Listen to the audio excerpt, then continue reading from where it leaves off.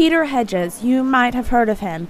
He wrote the novel What's Eating Gilbert Grape. He's worked on such films as About a Boy, A Map of the World, and the list doesn't stop there. And I've written and directed the films Pieces of April, Dan in Real Life, and my new film, which is The Odd Life of Timothy Green. We have explored every medical option. Tonight. Growing up in Iowa, he always knew he wanted to be an actor. His creativity, he was always coming up with ideas, and I did my best not to squelch him.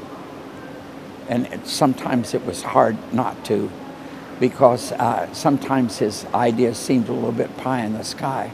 But his successes has shown me, that when I've kept my mouth shut, I've won. Everything I write is born out of the things that matter most to me, and family being foremost. So I came from a pretty terrific and complicated family, and I try to write stories about pretty terrific and complicated families. Groceries.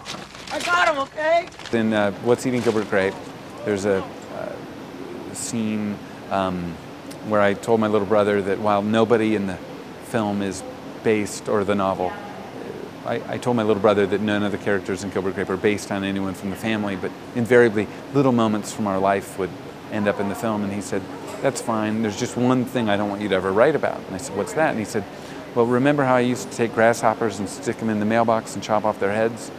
And I said, "Yeah." And I said, "Yeah, Philip, it's on the first page." So it was on the first page of the book. His father recalls a scene that also took him by surprise in the film What's Eating Gilbert Grape. My wife and I were in New York City, and we went to a theater on 59th and Broadway, and we went with Peter, and we saw What's Eating Gilbert Grape for the first time. There's a scene in that movie where Arnie is climbing the tower. I don't know whether you're familiar with that, and Gilbert gets a megaphone, and he sings, "I know a boy whose name is Arnie," Well, I used to do that with my kids, and I thought I would flip right there on the spot. I didn't know it was in the movie. Like in most of his movies, there are a few memorable lines that stand out to audiences.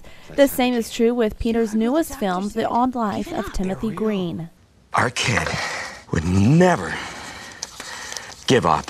I noticed that the language we use casually often is insisting or suggesting they have a particular experience. So I kept noticing I would say to my kids, "Have fun, have a great day." And I started to realize, well, maybe they don't want to have fun. Maybe they won't have a great day. So I began to change my language, and one of the phrases I now say is, "Have the day you have." And that's kind of become one of the quotable lines from the film. When people see it, they go, "Oh, yeah, I'm going to start to say that." So. With some critically acclaimed movies already under his belt, Peter is thinking about heading in a new direction for future projects. What I'm going to do next is I have an idea for a television show that I'm going to create. So